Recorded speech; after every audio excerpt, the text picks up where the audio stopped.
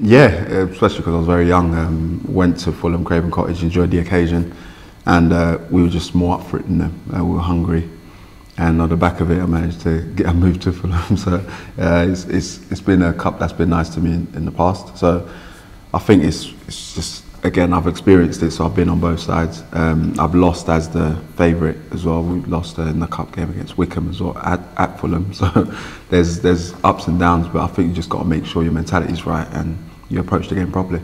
And it can happen. You know, we had Carlisle down here last year, and we played really well against Carlisle. We should have won the game down here, but we go up there and replay and lose a replay. So we know what it's like. When I played here, I think Welling beat us in the FA Cup going back many years ago.